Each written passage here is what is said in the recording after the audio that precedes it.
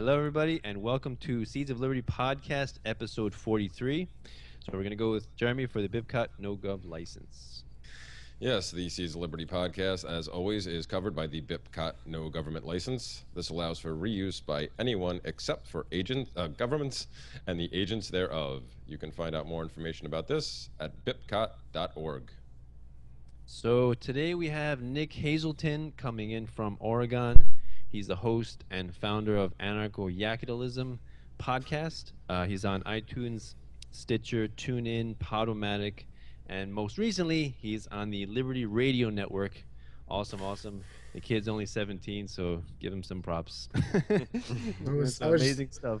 I was just hanging out with some of my girlfriend's family, and we had to leave, and they're like, "What do you got to go do?" And I'm like, "A podcast." And they're like, "What?" And I'm like, "Yeah, I'm going to be interviewing a kid. He's 17. He quit school and started farming yaks, and he's actually making money now." And they were like, "Wow, he's got it figured out." And I was like, "Yeah, it sounds quite like it." Thanks. Yeah. So your website is anyak, an-yak.com. He's on Facebook and Twitter at Nick Hazelton. So, Nick, thanks a lot for coming on the show. Yeah, thanks for having me. Yeah, I heard you recently. Actually, I heard you a while ago, but I didn't really listen to your podcast. No, Jeremy was talking about how you mentioned the Seeds of Liberty, and Dave, and you refused to mention my name because you would butcher it. Yeah, I did. I thought I butchered Jeremy's name too.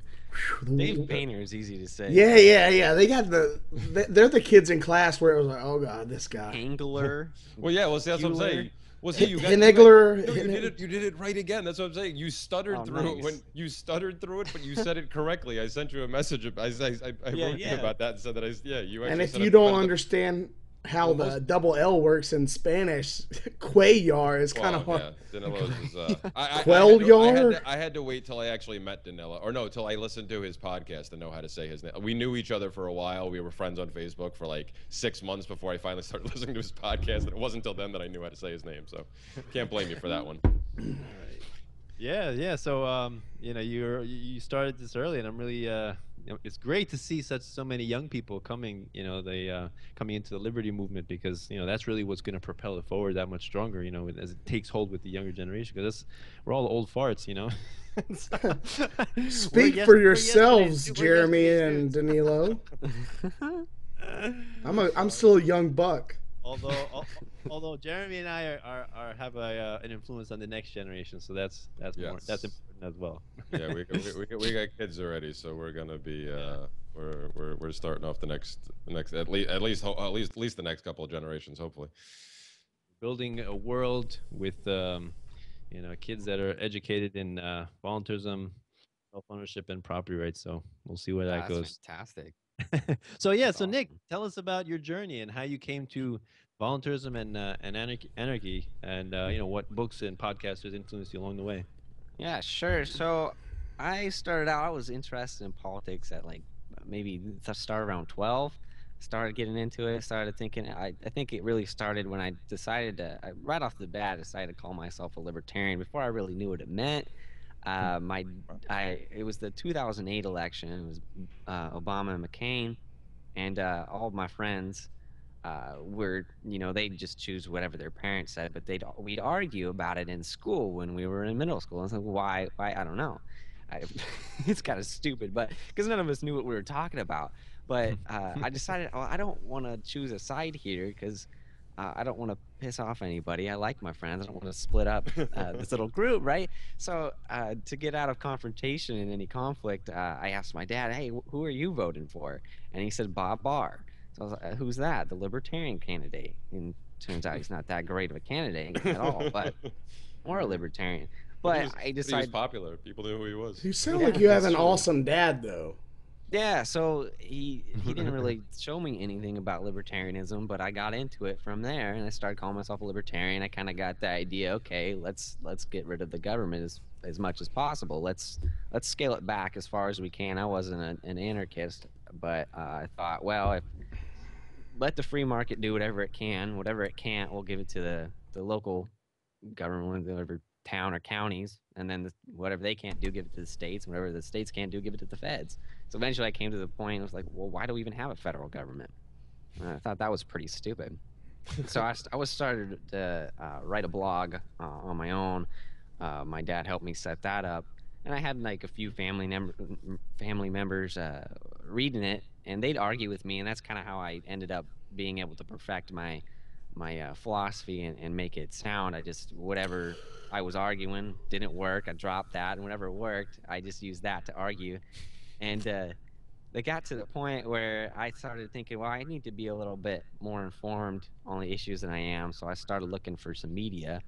I started out with like trying to listen to Fox News and even MSNBC, and I decided, well, this isn't talking about what I want to hear. Like, this is not talking about the issues I think are important, and what they're saying is total bullcrap. So I went to NPR. And I listened to the Oregon Public Broadcasting on the radio. It's pure yak crap. But that got stuck in my head. No, yeah, I get it. You should always be like, oh, yak shit. Sorry, back to listen to NPR. Dave's having too much fun. All right, go on. I am. I'm sorry. I'm just. No problem. It's good. So I got tired of that too. I didn't know you could get a contact high through Skype, Dave. I've been drinking all day. Sorry, go ahead. Sorry, I just it's one of those days. Sure. So I decided to look up freedom or liberty on my TuneIn app, and I found the Freedom Feens, and so I started listening to them. I thought they were pretty crazy. It was like anarchy. Are you kidding me? But a lot of the stuff that they were saying, I was like, okay, this makes sense, and I can use what they're saying for my arguments against the federal government, because I was like anti-Fed. Mm-hmm. But then I started realizing, well, Nick, this applies to local government as well.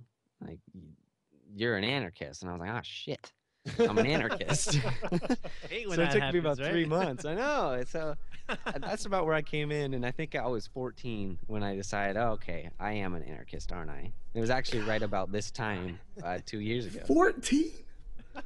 Mm-hmm. Wow. Wait, 2 years ago you said? No, that's not right. 3 years ago. I don't even know how old I am. Where'd you learn math? Government school? Oh, jeez, I dropped out. I can't do math. That's why you left. That's right. Nice. What about books? Are you a reader or are you more podcaster, like with information? Podcasting. I had a lot of issues reading. I've always not been able to focus on things that well. But the first audiobook? I haven't really done too many audiobooks, but mainly podcasts. Mm-hmm.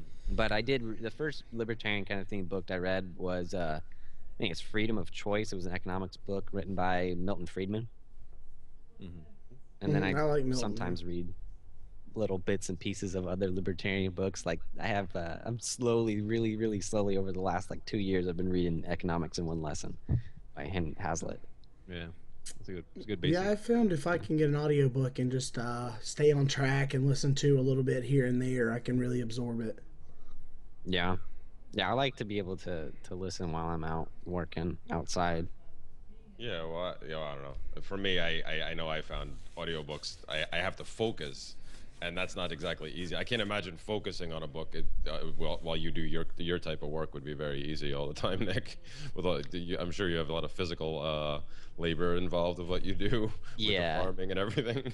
Yeah, so it's not too bad. Yeah. I can. That's the way I like to multitask. I like to keep my brain going while I'm doing weird little small tasks like setting up pig pens and setting up fences. Yeah. So I got a yak question. I know I said we weren't going to really talk about yaks, but I got a yak question, and I've got to know. We have our yak expert. Go on. Are they pretty temperamental, or are they like, will they like just run you over if they get mad at you? So it depends. Typically, yaks are pretty nice. They're pretty sweet, and if they're not going to be sweet, they're pretty flighty.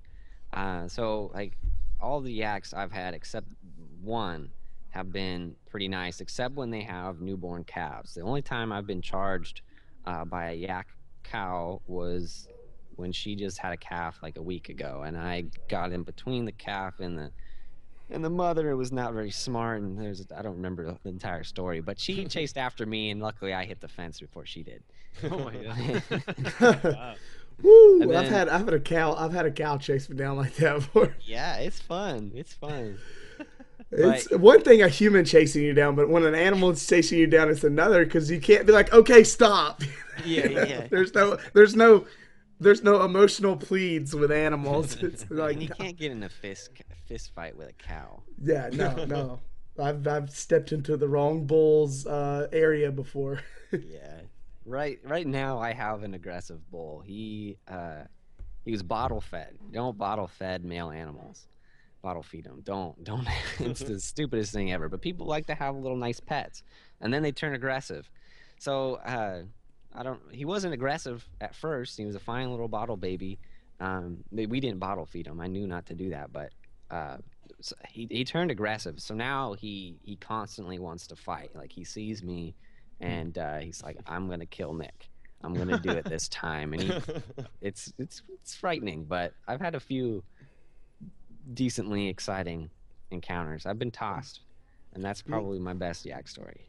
All right, so now, would you call yourself like we had Cal Molinay on the other day? He said he's the statist whisperer. Do you feel like that maybe you might be? Do you feel like that maybe you might be? I love cow. Don't get me wrong. Do you feel like maybe you might be stepping into kind of a yak whisperer territory, or? I'm hoping to be there someday. There are a lot more people experienced with yaks than me. Let me ask you guys a question. Do you think Nick could get a show kind of like Caesar Milan, The Yak but just with yaks, and where he just goes around and go, okay, here's the problem with your yak, okay? We'll tame your aggressive male. Yeah. Well, I think the libertarian / anarchist position would be, well, sure, let's try it and let the market decide. The flippant answer, but I think unfortunately for Nick, yak farming in general might still be too much of a niche market to be able to draw. I mean, you never know. I mean, it's probably just put delusions of a crazy man. Put it on a YouTube channel. There you go. There you go. Yeah, I'd love to see that on the Maybe. YouTube channel. You know, hey, I'm here, the Yak Whisperer. Or what was that Redford movie? Was it called It was the Horse Whisperer. Whisperer, yeah. Yeah. And then Caesar Milan's the Dog Whisperer, and Nick Hazelton is the Yak Whisperer. It just all makes sense to me. Really. Yeah, Well, pretty- Well, I was just gonna say because I've started listening to your podcast recently, but I've also listened to you on the Feens for a while now.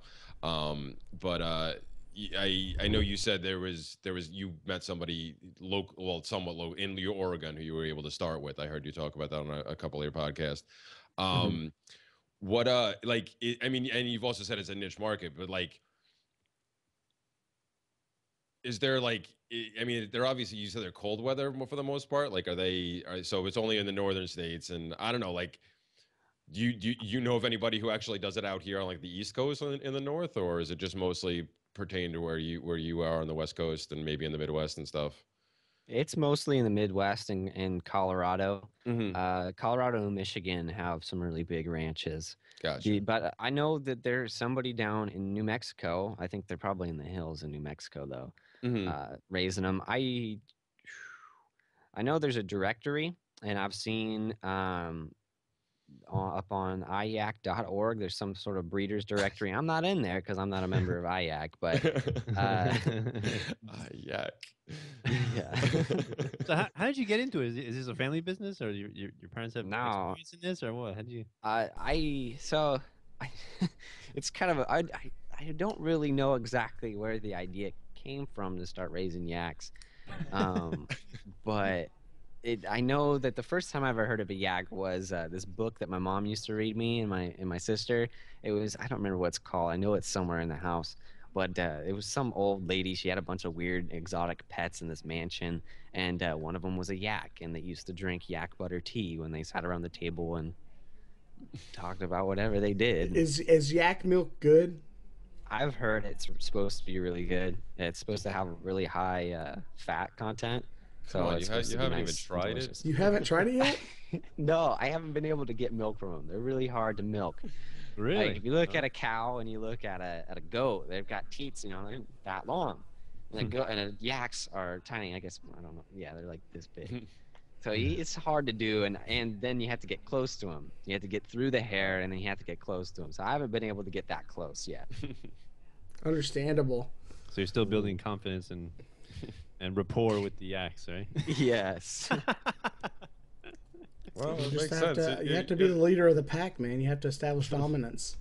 Dude, I tried. That bull beat me. Kayak the bull. He's a brute, and he Yeah. won. He's achieved dominance. Do you kayak? No. That's I was just gonna say, yeah, Dave. That only works with animals to a certain size. Once they get a little bit bigger than, like, bigger dogs or even horses. I mean, horses are more docile, but other animals, yeah, they don't really listen as well. And the dominance thing they don't really like that when you play that game with them. they take that seriously. I don't know. I mean, yaks are docile in general, aren't they? I mean, they're not usually like a super aggressive animal, right? No, they're not super aggressive. It's good to have a certain level of dominance. Sure, where sure. They're scared, but yeah, no, you don't want to like go out there and headbutt them. Yeah, that's what I'm saying. You can only, like I say, with animals like that, you can only go so far. So since you're in Oregon, can you give us like what's been like what your perspective of the what's going on and with the ranchers out there? What you've heard since you're so close to it. Well, so I'm not too close to it. I live on the west side of the state near the coast. I'm on the other side of the coast of the coast range here that we have. We have 2 hill ranges, and then the Malheur Park where they're all at is in eastern central Oregon. So I don't know anything really about that area too much. I know it's decently pretty, but it's all dry and it's just kind of in the middle of nowhere, and everybody that's out there either works for BLM or is a rancher. I don't know though. I haven't paid too much attention to the story. I try not to be too informed in the news, but I don't know. I don't think that it was very smart. But we'll see what happens, I guess. Yeah, Jeremy did some good memes on the. I love. I think for snacks. Well, yeah, those ones are just yeah. They were asking the for snack memes. The snack memes are out of control. Well, there's been a lot. Well, there's been that is the one thing. It's funny that you said that because I think I heard you say that. I don't know. I listened to 2 podcasts with you in it today. I think so. I'm Me? not sure which one. No, not you, Nick. So I'm not sure which one I heard, but I heard you say the same thing, that you don't really pay attention to that stuff. And I've kind of retaken that approach again. Although I have to, for me making purposes, I have to pay attention at least a little bit. Yeah. But yeah, I mean, what do they got to do? I mean, people are just fighting over it. I just interject in conversations that I see on social media, or if I hear people talking about it as I'm walking around with my dogs and stuff. I just try to interject, like, who cares, Google prompters. Exactly. People they're fighting. They're asking. They're begging for a leash. They're begging for more. More room on the leash. So, it's silly. It's not gonna. Nobody's getting hurt at the moment. So, everybody. People are wishing death on other people. It's just insane. There's so many more better things we can be doing with the time. I just hate their name. I hate their name. The people that just took over the BLM office or whatever. They haven't. They took over a picnic area. They didn't take over any office. No, you say office. It's I like thought they took over a federal office. No, it's like Wasn't it office? No, it wasn't. Oh, I believe it's classified as an office because there's a structure. But like think. I don't know. See, because I grew up in the mountains of Pennsylvania, so it was like more like rural, a lot more rural than anything I'm living in now. But you have like these shacks in the woods where like for like camps, like a camp counselor would have, like that's considered an office. So like that's what they took over. It's not like I mean, is it considered quote unquote federal land? Yes, it absolutely is. So they are everything else about that, but it's like it's all got blown out of proportion on purpose by both sides. I think it was a false. I think it was just they're trying to see. They were trying to gauge public opinion, and they set that up. I think it's a fake. See, I mean, I think the Patsy is the Bundy brothers. Listen. I like to get as tinfoil hatty as the next guy. But when it comes to stuff like that, the whole like. It could be any one of these things that could be happening, and the reality is we know that it has happened, stuff like that. Like, I mean, unless you're a complete idiot at this point. And I hate to be so mean to people when I say, because I'm usually not that mean, but you really have to be a complete idiot at this point to not realize that agent provocateurs exist and they work for it's not just random people. They work for the government in some capacity. Do you remember the time and time again? You see it all the time. So. Is it possible? Absolutely. It could. I mean, to make it all the way to the fact that they set it up. Again, to me, I don't think it matters. Like, that's why I think staying away from these topics, other than to kind of poke fun at it and maybe use it as a platform to reach out to other people and be like, hey, maybe show them why it doesn't matter as much, and why, what other things you could focus, try to direct their attention away from that. But because it doesn't, like, to me, it doesn't matter whether it's by design or happenstance. The result, what's going on is still going on, and it's not changing anything for me personally. It's, I'm not any better or worse off for it. I have to fight the tyranny over here as it is. So I don't have time to really worry about that. No, I mean, I just really don't trust much of anything anymore, because, like, there's CIA reports that had to be released or whatever, but, like, there were communist groups in the 70s and 60s that, like, 81% of the people in the group would be working for the CIA. So... Well, no, yeah. That's what I'm saying. We know that. That's what I'm saying. It's well documented that just CIA, FBI, whoever. All different factions, going back to even before the CIA with the OSS. That's just the way they operate, and it's been. So that's not a like I said. What are you gonna? What does it really matter? I guess that's my point. What does it really matter that if they did it or not? It's still happening. It's still. So Jeremy, you mentioned agent provocateurs, and I assume government trolls would be with that. So are you saying the random girl with no mutual friends on Facebook who sends me requests in a two-piece bikini is not interested in my voluntarism and anarchy posts? Are you saying that's what you're trying to tell me? I will blow your mind. I will blow. Really wants you. Let me blow your mind. Okay, I have a friend he's in the Seeds of Liberty group. You liar. I have a friend. He's in the Seeds of Liberty group. His name is Kevin. He met his wife on MySpace. Seriously, he met his wife on MySpace. He thought it was just like a troll, just like what Danilo was saying. They're married now, and she's from Mexico. No and friends? No, this was MySpace, Danilo. Oh, MySpace. Sorry. There was you had your top 8 and that was it. Oh, yeah. When I was on MySpace, Nick was about 8, so. Nick never knew the wonders of MySpace. Oh, he missed the boat on MySpace, buddy. Woo! You did not miss anything. So Nick, a couple years of my life I'll never get back. You're part of that generation that does not know life without the internet, I think, right? Yeah, definitely. I mean, I didn't have access to it when I was a kid, but I've had it since I've been able to think for myself, right? Well, technically the internet's been around since like 58, so, but I don't want to be that guy, but look, I get what you're saying.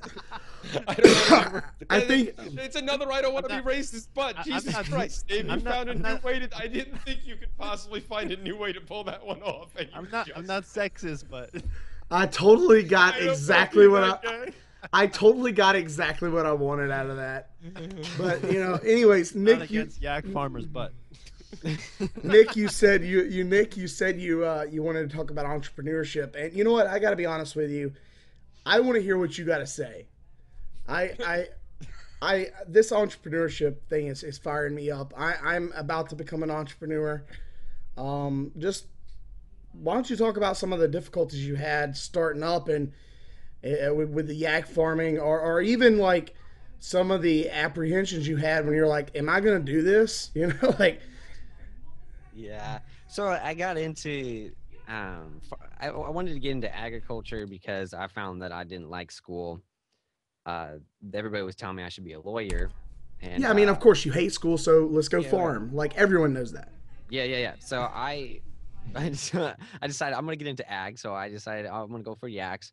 It didn't take very long for me to actually get yaks. I happened to get lucky, and I found some really cheap ones at an auction. And maybe they weren't as fantastic as another yak, but dude, it's awesome. So I got my yak started. So I got pretty lucky. Like otherwise, it would have taken me a lot more money to get in. But I had to take out a loan to buy them. Paid it off pretty quickly though, and I think I paid 2,500 for the starter herd. And the things that would have kept me back if I didn't have family that had land would have been the main thing, a place to have the animals. Some people don't have that opportunity, right? That they don't have family that's been in the area for 100 years, and you can just put them out in the field. So that would be the main thing there. But I got past that. The main thing was money, and then I guess the thing that kept me back for the longest was school. I stayed in school for another year before I could get out, and I had the yaks for that long, and I just didn't get to do anything with yaks or pigs because of that. But recently, man, it's not too difficult to sell good meat, I guess. The only thing has been marketing. If I could push that in a different way, that's what I'm learning. Have you right contacted any like local restaurants, maybe steakhouses that were like, "Hey, I can get you yak steaks"? So I haven't done that yet because I don't have enough product to move. So I'm only butchering a yak a year, and I would like to scale up and be able to do that though. Well, make yak jerky. Yeah, no, it sells for a lot. I've seen people do that, and Make yak jerky. Yeah, it's a good idea, but and then send me a lot of it, and I'll tell you if it's. I like spicy stuff. Just keep that in mind. You are not allowed. Right. You are not allowed to send Dave any yak jerky if you are not going to send me yak steaks in New York. Sorry. Yeah, that is not allowed. I'm sorry. Well, that's cool. Yeah, so you just nutted up and went for it. You were like, I'm buying some yaks. I'm at least gonna try this out. Dude. Man, that's amazing you did that at 16. That is amazing. And then it's amazing that you went to school. I bet you were like, fuck this Pythagorean theorem. I got yaks to go fucking take care of. Yeah, so that's what happened is I decided I need to get out of school, bought the yaks, and for the rest of that sophomore year, I was just I just fucked around. I didn't do my homework, and I just stopped. I decided to be respectful. I'll do your work in your class, but I'm not gonna do your homework. So that was the thing. Yeah, I skipped school a couple times with permission, actually, from my dad. On yak related business. Yeah, so I'd stay home a couple of days and I get to work with them. But yeah, that was kind of my thought. So, it's like, why am I here? Both your parents were supportive of you leaving school? It took a while for them to be supportive. It took right about a year to convince them that this was a good idea. And so I always love telling people this. My dad is actually the principal of the school I dropped out of. Wow. Yeah. I knew that too. Mm-hmm. I didn't know that. That's insane. Wow. And he was like, "Yeah, okay, this makes sense." So when you say with my dad's permission, that you really needed. Yeah. No, I need that. Like, this had to have been an all-out battle. Kinda. So I decided that I was like this is like telling me that you were, a Shia cleric's son and you became a Christian pastor. Like, this is. Wait, so your father's libertarian-ish? Yeah, he leans that way. My grandfather and my great uncle, that's usually the political influence I've had. They were pretty right wing, and then my dad was considerably, I guess he called himself a libertarian, I think, and he still does. But yeah, that's who he was. So what finally broke down? What did he finally just go? You're right on this. Like, what did you finally? I'm sure it was a lot of chipping away. He actually said that to you. I don't know if he ever told me I was right. I was gonna say, is the jury still out for him? I can imagine. Well, what made them decide to allow you to do this? So I decided I wanted to get out my freshman year. I told my parents, like, hey, I don't like school. I want to drop out. And he's like, well, no, Nick, you got to get a high school diploma. We're going to keep you in school. You have to do this. And I was like, well, okay, I gotta find a way. Let's try and work together. Let's try and find a way to make school easier. So we pulled some tricks there where I could get extra credit for doing an independent project. I did the podcast, and I was jumping through a lot of hoops. And so he was all on board, like, hey, get Nick, as long as he gets his diploma, that's fine. And then finally it got down to it. I was just like, you know what? I don't want to jump through the hoops anymore. I don't give a shit about a high school diploma. So I just gave up in school. And then I think I told him, it's like, I'm either going to fail out or drop out. And so he's just, I was being a little bit of a brat, but I mean, that's what I had to do to get my freedom. So I just stopped. I started failing a lot of my classes, and then finally he's like, okay, you know what, Nick, you have a decent plan with the business. I think this is a decent idea. I want to help you out. I think this is, you obviously enjoyed doing it, and we're not going to get you to perform very well in school. And this wasn't, I don't know if he ever really spelled that out, but he's like, okay, I'll let you drop out if you make a self-education plan. Because he's been a fan of School Sucks a little bit less than I have. School Sucks Project that Brett Venat does. And so he'd been listening to that. So he's no longer a principal, or is he still a principal? He's like half retired. He doesn't do like a lot of the stuff dealing with kids anymore, but he's in the background of the school right now. Okay. Yeah. Well, that's cool that he's he's a principal, and he's like, yeah, this School Sucks project is pretty dead on. Like, we're shit. Well, so the thing is, he runs the charter school, which is a decent school. Like, by all standards, Kings Valley Charter School in this area is top. It's top notch. Like, this is a challenging school, and you're going to get a quality education if you want to go to college and become some sort of elite white collar person. But that's not what I wanted to do, so it didn't really fit out. And I think he saw that, so he let me go after I made the plan. Yeah. I'm getting yelled at for wanting to be a mushroom farmer and not go back to working in computer IT. So I understand. Yeah. But I'm not 16. So I can say, you know what, I'm going to do whatever I want. Well, Dave, yeah, but you, not only that, but other people, you've also lived a different life for a very long time. Nick's actually just starting out, so he actually does have. It's amazing. I'm so jealous. If I would have known. Well, yeah, it's funny. I was actually going to say that the few people I've come across, your age or maybe a couple of years older, I always say the same thing. I am both like ridiculously ecstatic that you exist and jealous at the same time, because it's like, man, so many years ahead of me.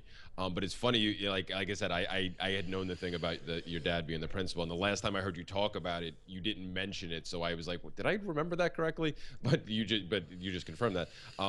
See, I didn't have it on that level, but both my parents were teachers, and my mom did work in the school. My mom did teach in the school I was in for most of my elementary career. And she had a very big influence in the school because she was like the union rep and all this stuff. So like she basically was either the principal's best friend or the worst enemy the entire time wherever she was. That was just her gig. So yeah, so I know what that to a certain extent. I definitely know what that's like. But it's awesome that you were finally able to convince him, because to get that. Not that you necessarily need it, but I mean, well, actually, technically, in your situation, you did need it. But I mean, like, from like, you knowing what you want to do and needing that, that parent approval, like, you don't actually, in any other circumstance, you don't really necessarily need that if you're, somebody who's, able to take care, wanting to be independent. But it is nice, especially when it's somebody who's in that field, because, like I said, I was well out of school by the time I finally came to all this, but I've actually had some of that similar stuff with my mom, because my mom finally retired after 30 something, almost closer to 40, almost 10 years of teaching. And she quit because she finally started to see the system for what it had, at least for what it had become. And so when my kids, I have 4-year-old twins, and when they were born, I told her right off the bat that, actually before they were born, I told her that we intended on homeschooling them. And that was before I was even an anarchist. We had just already decided that before that, because my wife was in education too. She was in special education, but we had already decided that before the kids were born, that like, yeah, we're not sending them to public schools, or even any private school or anything. We're just going to take care of it ourselves. But to get that, when my mom turned around to me after all, my dad was a teacher too, and like when both of them were like, yep, we approve. I'm like, oh, Thank God. Because like I said, you don't necessarily need it, but it still feels good. It's like, here we are, somebody who was in this field for like, however long, and they're looking at you going, yep, you're making the right decision. Yeah, for sure. No, and it's also nice to have parental Yeah. You like your parents to appreciate what you're doing too. Sure, But, no, yeah, that's absolutely. awesome, dude.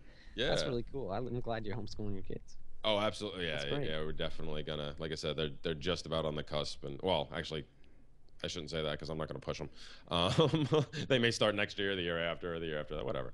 We're trying to go more the unschooling route, but that's just That's awesome. Yeah. And like I have kids, 5-year-old and a 3-year-old, and I meet a lot of homeschooling families, and when we talk about homeschooling, families, he means the moms. He's this is moms, the hot homeschooling I'm moms. scaling it down now. This is some Danilo doublespeak right now. Have you ever seen the hashtag Danilo memes? Nick, Yeah, yeah. Have you seen it? I don't believe homeschooling families. It's a little bit of an overview. All right, actually technically he meets the kids too, so I guess technically he can say family. Oh my God. All right. This is some Danilo doublespeak. I'm out on this. Say what you mean, Danilo. Well, they say if you want the mother to like you, that you have to have a good relationship with the kids, right? Oh God, Anyway, you're not helping your giving case. advice on how to deal with. Now he's not giving advice. That's a meme now. I'm making that after the show ends. All right. Why wait? Do it right now. No, I'll do it after. That's gonna be the meme for the show this week. You're corrupting this young, fragile mind, Jeremy. If you want to get a mom to trust you, you gotta get to the kids first. He was a host on the Freedom Feens at 15 years old. Weren't you? He doesn't have a young, fragile mind. Is that, No, yeah, not anymore. so does that make you the young? So I assume is that the youngest fiend? Yeah. I think so. Yeah. Wow, that's amazing.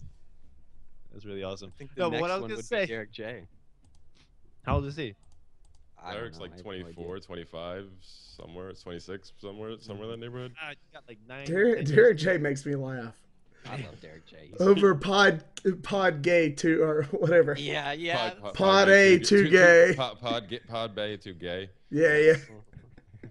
Derek J's victimless crime spree is one of the greatest. I watched it ever. too. Oh, and he's so antagonistic. I love it. Yes, I know. And nobody have you ever wants seen that, Danilo? Have you ever watched that? No, I never saw the whole thing. Oh, you and have no to watch it, man. and no It's so police great. officer It's so wants great. some effeminate guy just yelling in their face. He's perfect, man. I love Derek J. And he's got arrested a couple times, right? Yes. A couple. Yeah. Yeah. A number of times, yes. Yeah. So Nick, Danilo done with his point. I'm sorry. Oh, sorry, I forgot Danilo was on a point. We stepped all over Danilo. He started talking about moms again, and to be honest, I forgot what happened the last 5 minutes. It's a sensitive topic in this group. All right. So Sorry, Nick. So when I talk to these homeschooling mothers and they criticize government schools, most of the time what they're criticizing is Common Core. Yes. Right, and that's what they think the problem is. Like oh yeah, you hate Common Core. Yeah, me too. I hate Common Core. Whereas no, it's like we don't just dislike Obama or Bush or Clinton. We dislike the idea of a ruler, right? So the idea of government school, the idea of monopoly on education, or forcing kids to go and learn a particular thing for 12 years. That's what we object to, right? So it's so important, and actually homeschooling mothers, because I'm around homeschooling mothers, that's easiest for me to talk to and spread, talk about volunteerism, because it's like they're already critical of the government school. So then it's like, well, if the government can't do schooling right, then maybe you can spread that out a little bit to, everything else. Yeah, for sure. Right? Yeah, it's like, how they really screw up on teaching people stuff? Yeah. They do that for everything. They screw up everything. I made a post the other day. I got a ton of likes. I said, if you've ever been in the DMV and you support government, just realize every facet of government is ran as efficiently as the DMV. Maybe not the Department of Kill Shit and Blow Stuff Up, Right, but everything else. Military, right? Well, I don't think you can necessarily even call that one efficient. It's they kill quite a bit of people. Well, no, they kill stuff and they spend a lot of money, but efficient on the whole. Well, they also blow shit up. I guess. Okay, yeah, you weren't thinking about the shit that they blow up. This is true. I left out the blown up shit. You're absolutely correct, Dave. I apologize. Gotta be complete in your analysis. So. What Danilo said. Yeah. So you're right, Dave. It's all a monopoly. Whenever the government takes control of any entity in the economy, it's the incentives become distorted and perverted, right? And no longer supply. No longer the concern is for the customer, because there is no customer when there's when you're a victim. You're not a customer anymore. You're a victim, right? That's why the term taxpayer. It's we're not taxpayers. We're tax victims, right?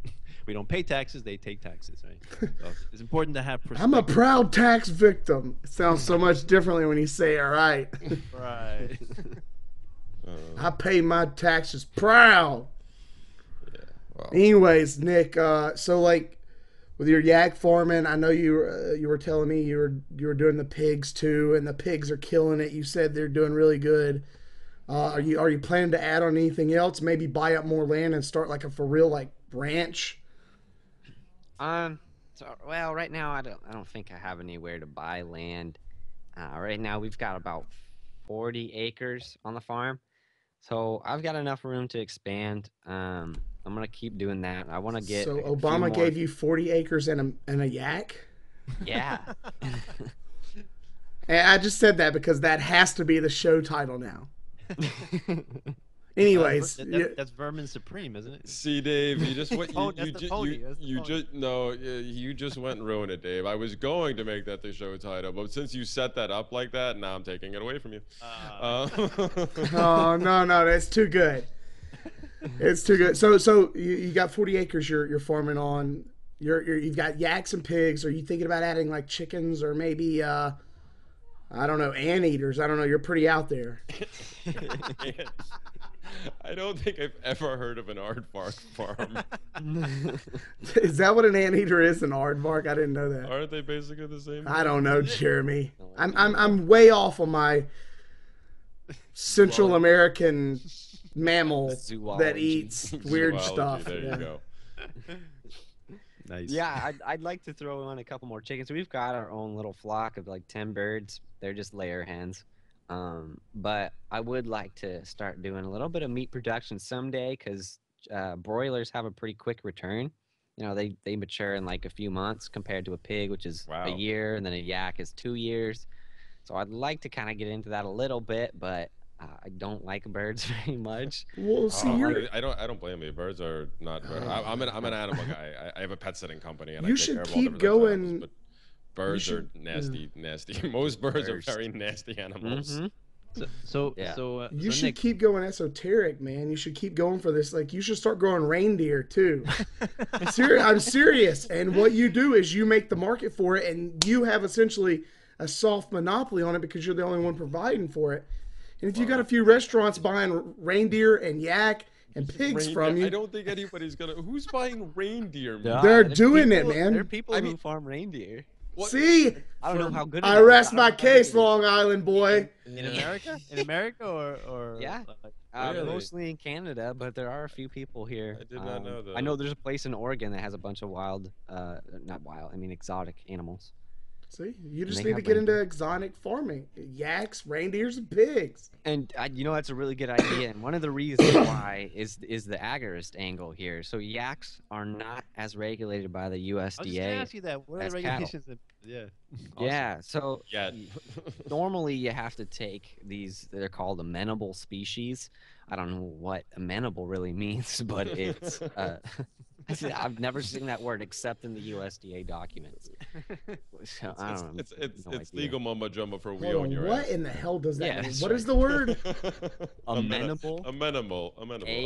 A-M-E-N-A-B-L-E. Amenable. So amenable species like cattle and chickens and I think goats and sheep and hogs are all regulated by the USDA, and that you have to take them to a special USDA inspected facility when you harvest them and process them. Otherwise, you can't sell the prepackaged meat. So you can sell a live animal. I can sell my live pigs and then take them to the butcher and then give somebody, like, they can buy half of a hog or a whole hog and I can deliver it to them. But I can't sell individual packaged meat unless it's taken to a USDA inspected place. But yaks are not regulated in that way, and neither are stuff like alpaca and I'm sure deer aren't. I think amenable. You can, I think they might be changing it with emus in ostrich, but I think they're the same way. Bison aren't either, I thought, right? Bison, I think, aren't they exempt? I thought. I think they are too. Yeah. Yeah, because I remember because when I started getting bison meat, when I found out I could get it at my local, the superstore BJ's. I was like, oh, I'll try this, and I found out it was delicious, and I was like, and then I looked at it, because it said it was organic, and then I looked into it, I was like, yeah, that doesn't, they don't have any, there was no seal, and I was like, well, that's weird, and I'm like, and then I looked into it, I was like, yeah, we don't need it. I was like, oh, awesome. Right. No, that makes me even happier to have it. Amenable means able to be controlled, organized, or affected by something. Aha, so Journey was right on. Anarchists of cattle. There you go.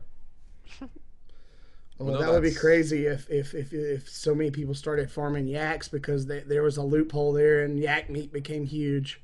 That'd be funny. Yeah. Well, no, it's funny. That's actually why I was asking before about the temperature ranges and they stay and stuff, because I mean, I'm sure there's got to be somebody up in like upstate New York who's doing it. I think there are. I got to I'm trying to get the heck out of New York, but it's not exactly easy right now with the situation. My kids and my business is here. I have a pet sitting company. I can't just pick. I'm gonna need people to pick mushrooms, Jeremy. yes. Going from being the dog walking oligarch that you believe me to be, Dave, for the last 10 years to being a mushroom picker for you. I love you, brother, but I'm not sure I can make that type of transition. Mushroom, this is kind of a side note here, Dave, but have you ever looked into growing chanterelles? Chanterelles are rough. They're the one they pretty much only grow out in the wild. Yeah, that's what I was thinking. Morels and chanterelles are really hard to grow, like in a controlled or forced environment. Because I think chanterelles, the chicken of the forest is what they call it. I can't remember. No, that's a different one. Okay, all right. Chicken of the woods, and then there's chanterelles. All right, it's chanterelles, chicken of the woods, and those it's damn near impossible to grow them, like on purpose. Now I can grow them on purpose. Yeah, they say it grow on purpose. It just sounds funny, but I know what you mean. Yeah. I can tell you how to do. If you have a lot of land, I can tell you how to make morels or create the environment for morels to grow. And morels are expensive. If you pick a lot of them, you can sell a pound of dried morels for a lot. You pretty much can name your price, like maybe $250 an ounce. I need to look into this more. Oh, sorry. Go ahead, Nick. No, dude, mushrooms are amazing. They're really fun. Here in Oregon, I live right out in the woods, right in the coast range. So it's awesome to try and forage for mushrooms. And I've got a few places I want to check for morels. I call them morels. Y'all sound funny out there. Yeah, I'm from Alabama. We say everything wrong. So. That's right. We're all over the place. Well, no, I was just gonna say it's funny. Like I like mushrooms, and I've never heard of any of the varieties that you guys are talking about. So I need to get out there and try more. Yeah. Damn, man, I am so. Yeah, you do. I don't think I may have had it before. Is there a Whole Foods out on Long Island where you live? Yes, I have a Whole Foods. I just don't go there. We'll go to Whole Foods and get a bunch of different mushrooms and try them. I should do so. There you go. Yeah. So, fortunately, the one type of mushrooms I want to get my hands on, I just haven't been able to. So not my only focus, but it's a whole other story. So Nick, have you people who sell spores? I know people who do sell spores. Oh yeah. I think I know what you're talking about, Jim. Yeah. Those would be. You didn't hear those would be very. Oh yeah, you don't know anybody. Those would be very profitable, especially out in my neighborhood. So are you selling yaks for Bitcoin and silver and gold? Nobody's offered, but totally, I would. I'm about to get set up with Airbits, I think. MK Lord, she's gonna help me set up so I could be like a business who will accept like these nice. the Bitcoin stuff through them. Cool. I think I'm considering that. She hasn't really offered that, but she said, maybe we can make that work. So but yeah, if somebody was gonna pay with Bitcoin or even gold and silver, anything other than Federal Reserve notes, totally. Awesome, man. That's cool to hear. Mm-hmm. What's like the best part on a yak to eat? That's a good question. I really have enjoyed the burgers. Burgers just awesome, and I just love burger. But they have some really nice cuts of steak. You know, the nicer cuts on a cow, they have the same thing. I haven't had tenderloin. I really want to, but I've had New York steak cuts and a few other steak cuts, and it's delicious. Being the southern boy that I am, I'm just thinking about some yak ribs smoking on the smoker for about 6 or 7 hours and seeing how it tastes. But I don't know if I'll ever get to do that. Yeah. No, maybe you'll have to get some yak ribs and freeze them and mail them to me. For sure. And then I can make a video of it. There you go. Yeah, some promotion. Yeah, some cross promotion.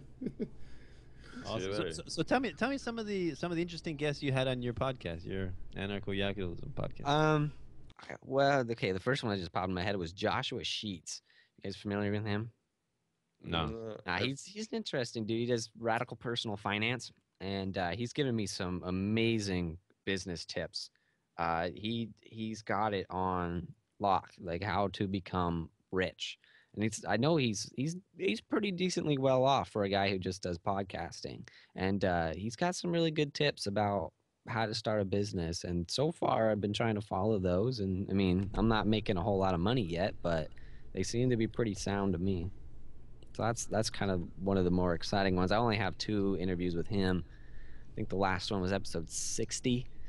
And that's a pretty good one about business planning mostly. And I've had Brett Venat on. That's always exciting. And I got a friend. I got a friend I'm gonna connect you with when we get off the phone. He also lives in Oregon, but he's doing aquaponics with tilapia and all this, and he has not paid one single tax in about 10 years. Ooh, nice. That's awesome. So I won't say his name on here.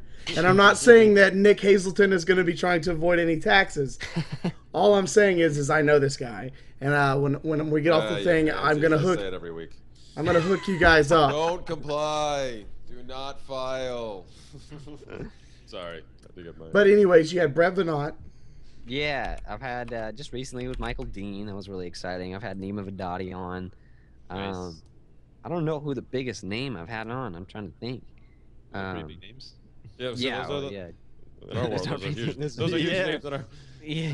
The interview you did with Michael was actually I think the first episode of yours that I actually sat down. I kept meaning to sit down and listen to like a bunch of your episodes, and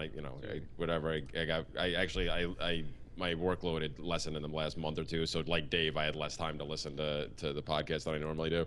So I wasn't even catching up on whatever else I thought I was supposed to do. But that was the first one I listened to, and that was a good one too. I like that. Well, maybe you could get Danilo Cuellar on. He's a pretty hot guest. Yeah, he's got this really cool soul patch that like you almost it gets all the hot moms, all of them, like literally every one of them. Well, just got one in the past 15 years. I mean, that's. God, you've been married for 15 years. Yeah. I didn't know that. 17. I didn't know that, man. That's amazing. That's awesome. Imagine that. 17. Yeah. Imagine that. Yeah. She put up with you for 17 years. I can't believe that. I tell her that when she gets really angry at me. You realize we've been together for 15 years? Yeah, 15. How much? and then she's really mad, I say, you realize we're going to be together for the rest of your life? Of your life? She like. Oh, so you're already predicting that you're going to outlast. Yeah. Oh, wow. Danilo's going to be on the prowl after that happens. Woo. So, yeah. Maybe So Jeremy's sister will be single. That'll be a whole new set. That'll be a whole new set of Danilo memes. so Nick, how is being an anarchist and voluntarist like? Do you talk to people that you meet like every day about this? Your friends or people you meet on the street? You and your dad more. Yeah. More. Yeah, I want to hear more about you and your dad. Do you guys argue? Yeah, how is it? You talk Yeah, about actually, station with your father. My dad is how I've become good at arguing. You know, that's where my critical thinking kind of started because he's really good at playing devil's advocate. He's a smart guy. He knows a decent amount, and he can pick apart an argument. And he's good at kind of knowing how to say the right things to piss you off. God, it's ridiculous. And for the longest time, I didn't realize that he was messing with me. But no, yeah, that's usually who I argue with. Is usually him. He'll pick out. Like, I'll say something, and he'll take the opposite side of it. Like, I still can't tell if he's serious with this, but he's kind of a fan of Bernie Sanders. So now I've kind of changed it on him. So I'll argue against that, and so we talk back and forth, and it's interesting. It's fun. He puts up his good intellectual arguments for why Bernie Sanders is going to bring more liberty than Donald Trump, and I think it's just stupid and ridiculous. I can't tell if he's joking, but that's kind of where I argue the most about these ideas. Even though he's, if I haven't sold him on it already, I'm not going to sell him yet. I think he's pretty much on board with the Sometimes you just gotta throw that seed and let it sprout, and you can't yell at it. You can't. Yeah. That's what I tell everybody. Like I'll get people in an argument to where they get to a point where I realize I'm not talking to their ration anymore, and I'll just say, think about what I said, and back off. So what I've been doing recently, I've been studying nonviolent communication.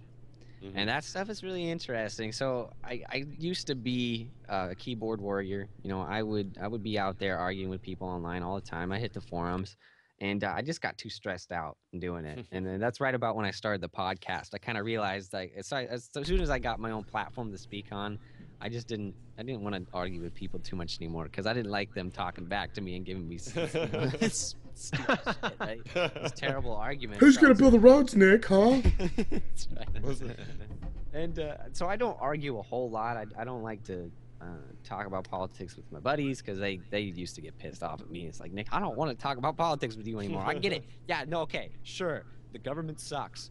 And then they just like, fine, Nick, you win. What do your friends think about you quitting school and forming Yaks? Did they think you went off the reservation? Or? Well, jealous?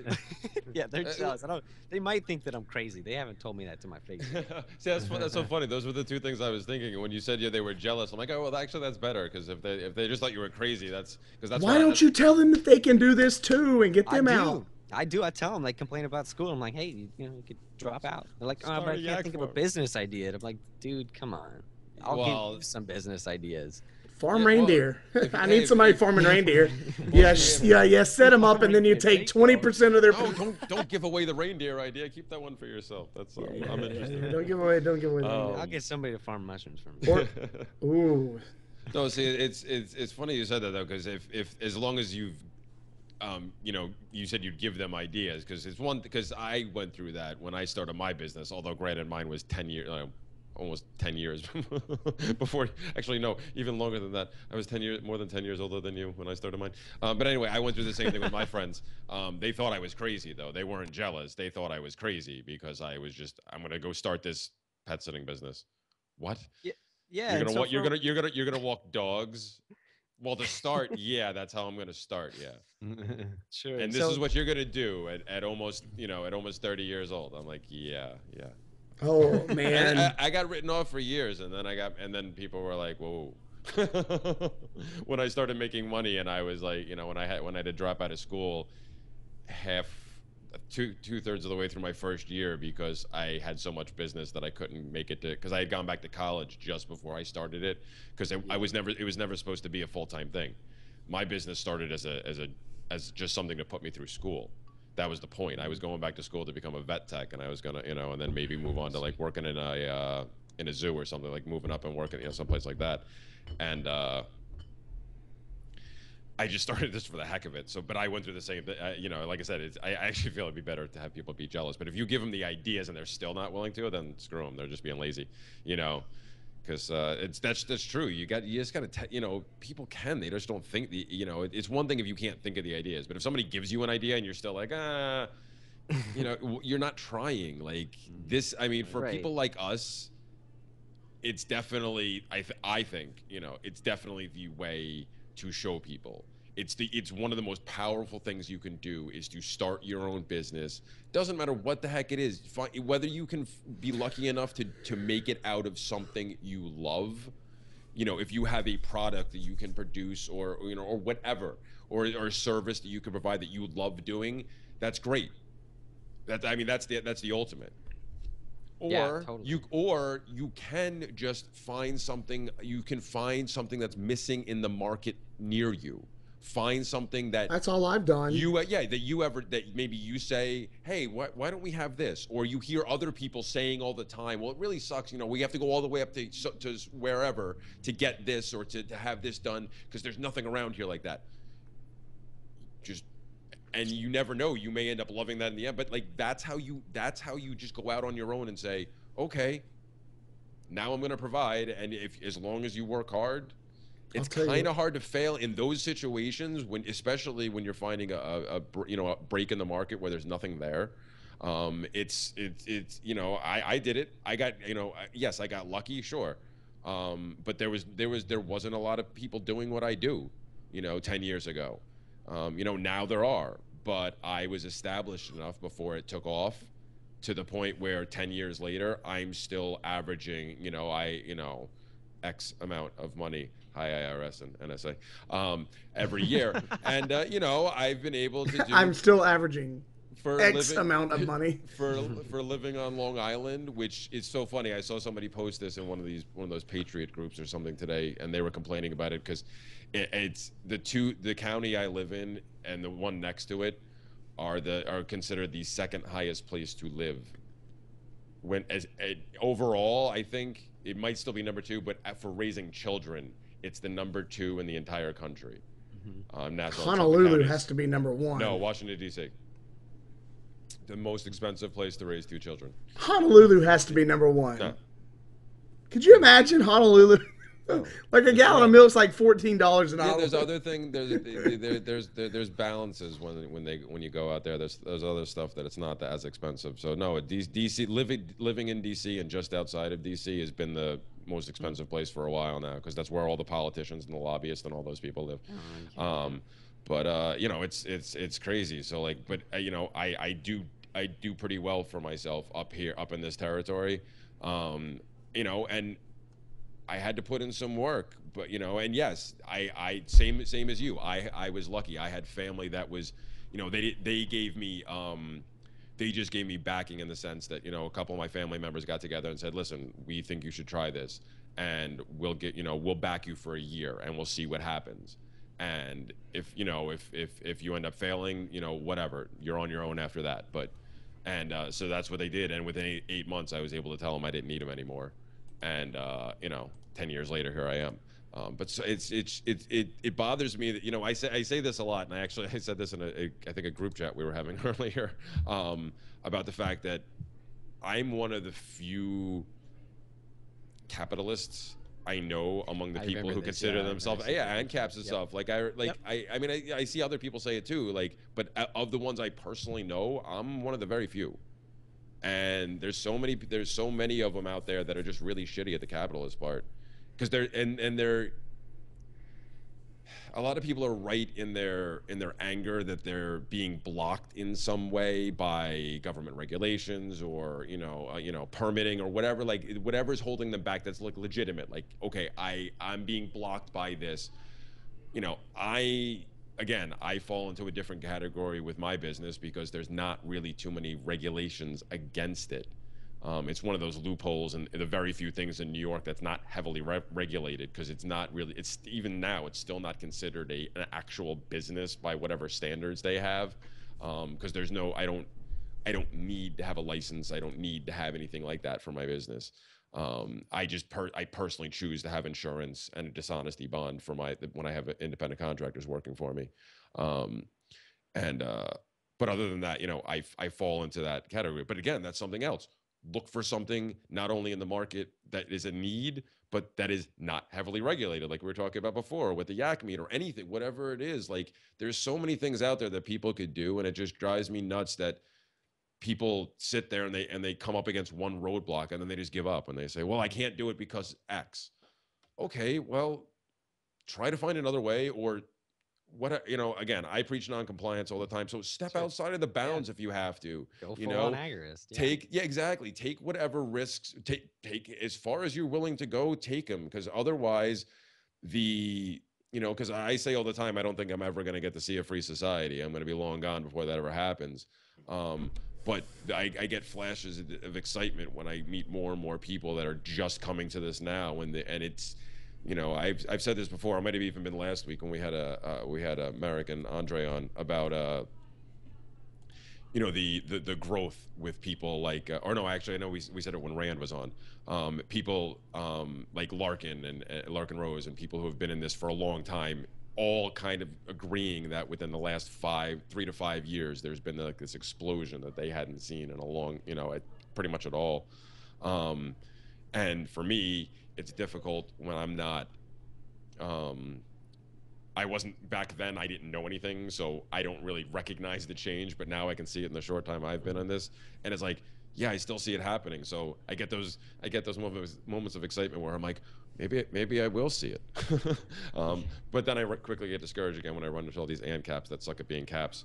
And it's like, I don't understand. I'm just like, you gotta, I wish more people were willing to take the risks. It just, it's tough. I mean, you already have your totally life. Is. You're in this like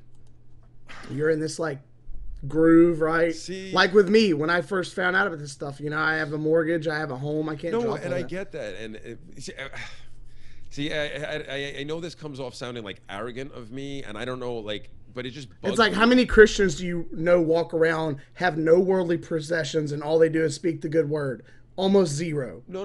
I know, and I'm not talking about being like a purist, but necessarily, or maybe I am. I don't know. Just to me, like, it's this thing in me where, like, I don't want to like come off sounding like a martyr or anything like that, because that's not how this is intended. But I say all the time, I don't fault people for not, but there's just a part of me that it just bugs me when I see so many people continue to complain. And then not be willing to take that extra step, because I'm like, listen, look at me. I got 2 little kids. I got a business. I got a mortgage. Like, I'm putting a lot of freaking crap on the line by sticking my neck out there a little further than other people. And I'm not trying to egg other people on to be a dick and be like, well, why the hell aren't you doing it? But like, I'm trying to ask honestly, like, what are you afraid of? Like, how, like, are you that afraid of the repercussions? Like, do I want to die or end up in a cage? Hell fucking no. But like, you gotta push back a little bit more, and I just wish more people would, because you don't even have to go like full bore like civil disobedience over everything. You can just start a business, and even if it's not above board, grow the trust in your community. And that's what I'm doing now, and I'm using my business now to promote these ideas, to get my clients to look at them, because I started taking my business more agorist. I explained to everybody that I'll still take cash for now, but I'm trying to move away from that, and a lot of people are starting to understand. So all these things are possible. I don't know. I guess I'm angry tonight. I want more people to be willing to do this stuff, instead of just talking about it. I think what's pretty admirable about your position is that you said you have your kids, you have your business, long-standing business, and your mortgage, all these assets, and that's that frightens a lot of people. Even people who don't have those things, like I don't have a business, I have kids, but and it's amazing. Some people, they just have a 9 to 5 or an 8 to 5 job. They go to work and they're afraid to lose their job, so they just keep in line, pay their taxes. I mean, I guess there's taxes that's automatically taken out when they have their paycheck, but people are afraid so easily from what might happen And you're right. I think non-compliance is one of the best things that we could do. For nullifying any tyranny in your life, right? You can't really help your neighbor. You try to talk to people, try to educate people, but it's up to them to make the changes in their lives. And then you can call yourself an anarchist, but then we have these principles, but then you have to make the choice. How much in your life do you want to live according to the principles, right? Because like you said, you can be a purist, and then you can take that to whatever level you want. Everybody makes their own decision for what's acceptable in their lives. And it's hard to criticize other people, and certainly we do. All the infighting, and like I get criticized by my own family when I take my kids to a library. Yeah, and my mother drive on the roads. And my mother's right. Yeah, my mother's like, aren't you so grateful that there's public funds to go to the library? Because we went to this clown and magic show. Aren't you grateful that there's public funds that made it so you could go to the library and enjoy this show? And that started a whole big conversation about like, okay, do you think I'm a hypocrite because I go to the library? And she did this whole roundabout thing. Well, if you pay your taxes, then you have to pay your taxes, and if you do, then you gotta appreciate the service. I'm like, all right. But she didn't say outright hypocrite though. I'm like, all right, so do you think I'm a hypocrite if I go to a state park? And she said the same exact thing. Do you think I'm a hypocrite if I use the roads? And then she's quiet. Yes. Do you think I'm a hypocrite if I use Federal Reserve notes? Like how far are you willing to go to say that using a government monopoly is hypocritical because we have no choice but to use that, right? No, you're right. How far are you willing to go? And we try to live agorist, and Bitcoin's just taken off, and we're trying to use that more, and gold and silver and things. Well, gold and silver been around, but hopefully people are buying that more. But you got to make these choices. Everybody makes their own choices, and how much they want to live according to their principles. And so this from that perspective, the infighting is kind of counterproductive and self-destructive because everybody has their own unique situation. Like just like Nick. What's another anarchist yak farmer? I've never heard of him. He's the only anarcho-yakitalist I know of. That's awesome. So. Yeah, so to go back there a little bit, talking about that crazy angle, is people did look at me and say, like when I said first I'm going to drop out of school and I hate the government, people are like, you're ridiculous, Nick. Then I started getting some attention, right? I started just kind of showing myself, like I'm producing content now. I started podcasting, people are like, oh, shit, maybe Nick has something here, but still they're like, they're not quite on with it. And then it got bigger. I started having more guests. I started getting interviewed more. And I hopped on the Freedom Feens, and they're like, oh my God, Nick's on live radio. Like what were we wrong? So I mean, I can't read people's minds. Nobody's ever told me that, but I've noticed that I get a lot less flack now because I have that unique piece to be able to produce content and to kind of show off, right? People know what I'm doing because I talk about it, and you can see me out there in the fields working. You can see what I'm doing on Facebook. You can see, hey, I'm being interviewed by Dave Boehner and Jeremy Hangler and Danilo QR. I don't know. we gotta work on that. We gotta work on it. Quayar. Okay, all right. Just like Quaalude. I thought I had No. Which I'm sure Nick, I'm sure Danilo knows all about with the Nick, no, just remember Quayar. Don't read it because when you read it, you're gonna go QR. But so the people get to see that, and so I live that example. I like what you're saying, Jeremy, is that trying to be the example of showing, hey, you can do this, and you can't push people into doing it. You just gotta say, hey, I did it, and when they ask, like, hey, how did you do this? And but no, I think you're totally right, and I get upset at kind of the same thing, because people will like they bitch at me because like, Nick, you got your land, like how nobody else gets that. How can you tell people to drop out of school when you have such a unique position? And I'm like, well, sure, yeah, no, I do have a unique position. I'm very lucky. I'm very grateful for that. Yeah. But why can't you do something else? Like, why are you focusing on my agriculture business? Like, are you interested in agriculture? Like, why don't you actually go out and figure out how to do it? Because I know people. I've heard the stories. People go out and lease. It's difficult to start a business for sure, but you can do it, and the only thing it takes is a little bit of hard work, and a little bit, just go for it. I like the thing that a few people push. I think Jack Spirko is big on this, as well as Joshua Sheets. Joshua Sheets pushes this. Is starting a side hustle. Get your side hustle going. You know, have your day job, but have something going on the side. Like I think we talked about Drew Sample earlier. That was the most recent show I put out. He's starting up a microgreens business, and he's still working in sales or something somewhere. But you know, start that side hustle and then let it grow a little bit. So get started as soon as possible, because as soon as you get started, it's only going to grow, right? So getting that side hustle started, and then eventually trying to wean off your job. I mean, that's the way you're going to get personal freedom in your life. If you can control your time, I mean, that. So many people fail to realize that economic freedom means just as much to the human condition as personal freedom. Well, I think, well, I mean, they obviously go hand in hand, but I would say that at least in the current structure, economic freedom may actually trump everything else, because you need it to get everything you need. You need it in the current model to be able to get as much as possible of everything else. But yeah, I get what you're saying. Absolutely. You're right. You're right on that. But so you ready to wrap up? I usually ask every guest we have what their favorite quote ever is.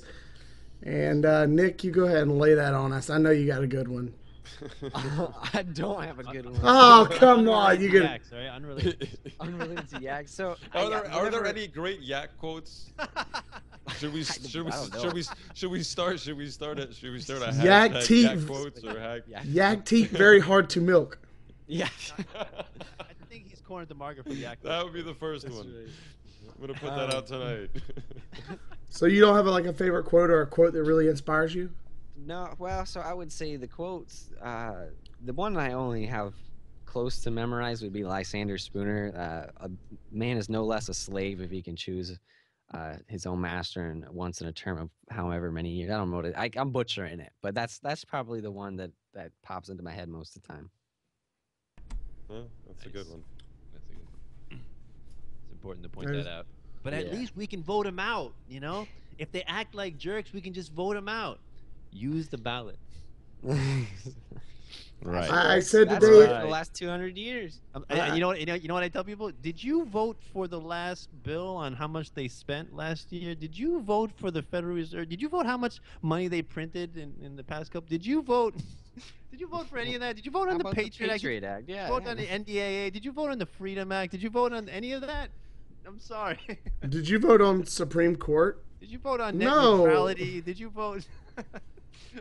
So right.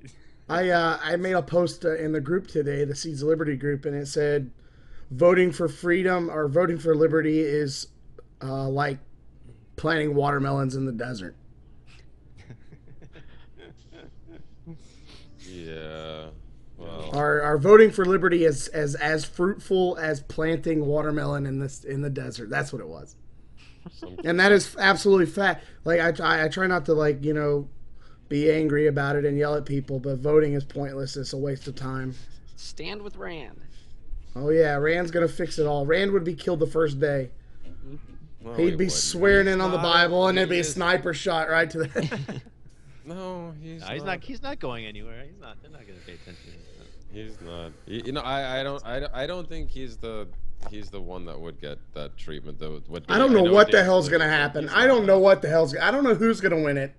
I hope it's not Trump. But anyways, Donnie Trump. No, actually, I'm rooting for Donald Trump or Bernie Sanders just because I think it would accelerate the collapse. I think because if a libertarian did get into power, like Rand Paul, he's not a libertarian or whatever he calls himself, and things go to crap, they're gonna blame libertarianism for whatever happens under his rule, right? So I would rather it be a fascist or a socialist or whatever. Yeah, and if he got his way, right, if we're gonna start decreasing government, then it's gonna take longer. See, what you're talking about is we've got a car that has no brakes on it. Lose situation. We have a car. We have a car with no brakes on it, and Donald Trump is pushing the gas pedal faster. Voting libertarian is trying to slam the brake on again when you know it's not going to work, and not voting and becoming an anarchist is jumping out of the car, aka the smartest thing to do. So I don't know. So can you please tell Adam Kokesh that? When he comes on the show, I will. Yeah, what happened with that, Dave? I'll ask him again. I was just gonna, I was just gonna say that, yeah. I mean, I was arguing about this with people earlier too. It's not, I think the whole idea of the speeding up process, I don't buy that argument, because it's been getting worse the whole time, and it hasn't really sped up much. So I don't really think that Bernie or Trump would actually speed it, because I heard the same arguments about Hillary at one point. I don't think any of it, or it's still gonna go on the same pace. I mean, hopefully the newer trend in the past couple of years, where the collective our ranks are growing a little bit. I hope that trend continues, and then and then that'll be better. But I don't think either of them will actually speed up the process, because I think they'll just end up being an extension of what has happened with Obama and what happened with Bush. Because all this stuff has been leading up, especially at the very least since Reagan. This has all been ramping up to a certain place, and it's basically just been no real change after Clinton, Reagan. Yes, okay, they were different, but in reality, what really changed? Because more laws were added, more money was added to the national debt, and everybody woke up the next day a little less free. It really hasn't stopped, and less rich. Yeah, and less wealth at any level, because you can't possibly own much of these days if you're anybody who's not on the inside. It's tough. So yeah, absolutely. So that's my. I don't think there's gonna. It's just gonna be because it's the whole. It's the frog in the pot of boiling water. It's been going on long enough, and even this latest surge has been going on long enough that there's still millions and millions and millions of people that honestly can't recognize that there was really no changeover in the last, in the 2008 election. Nothing changed at all, except the pressure. The pressure. One woman recognized the change. I think it was the first term that Obama was elected. In his inauguration, there's this black woman that was in tears, I'm not going to have to pay my mortgage. I won't have to pay taxes anymore. I'm so happy. I don't understand how somebody could be that deluded. And then she was interviewed a few years later. She's like, yeah, I might have overdone it. Okay. All right. Well, Nick, I really appreciate... She recognized that there was... Nick, I really appreciate you coming on, man. Is there anything you want to say before you get off? Maybe plug all your stuff. Yeah, absolutely. So you can find the podcast, Anarcho-Yakitalism Podcast. It's spelled anarcho-capitalism, but instead of a CAP, it's a YAK. Was that your idea or somebody else's idea? That was mine. I came up with it on my own. That's an awesome idea. Very proud of that. Yeah, very cool. Yeah, thanks. I like it as well. Yeah. It's a good yak pun. I think it's one of the better ones. But so you can find that on iTunes, Stitcher, TuneIn, Podomatic, the Liberty Radio Network, and you can find it at my website, an-yak.com, an-yak.com. And you can find some of my stuff on the Freedom Feens. Go to freedomfeens.com. Sweet. Yeah. Beautiful. Right. Thanks a lot, thanks Nick. for having me on, guys. Yeah, man. I just want to say, yeah, man. It was great having you on. I'm actually I'm hoping to get paired up with you at some point on the Feens too. It was good. It was good to finally talk to you. Because I've actually, like I said earlier, I jokingly say that I'm super jealous of people like you, but it really is. It excites me to see people, younger people that are this far in the game already. It's so great. And I've been listening to you, I've been listening to you pretty much since, because I started to come around and started to listen to the Feens off and on right around the time where you joined up with them. So I've been listening to you for a while, man, and you're polished beyond beyond anything I could have been, which is, it's great, man. You got, I appreciate that. I think you're somebody a lot of people can look up to, and I hope a lot more people take the lead like we're talking about. So this has been great, man. I'm glad we finally got you on here. Yeah, thank you. Nice. Well, Nick, thanks a lot for coming on the show. Really appreciate it. Awesome conversation. So if anyone wants to help out our show, we accept Bitcoin and Patreon. What is the actual URL? It's patreon.com/Seeds of Liberty. Seeds of Liberty, yeah. Seeds of Liberty, yeah. So please check us out. Throw some coins. I wanted to give a holler out to Dylan Robinson. He gave $10 a month.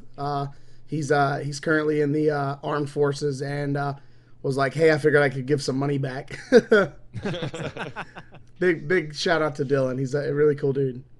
Nice, excellent. Yeah, help us out. We love to get guests on, like awesome guests like Nick to help spread the word. So beautiful. All right, so this is the Seeds of Liberty podcast. Wishing everyone have a wonderful day. Take care. Bye. Peace. Peace.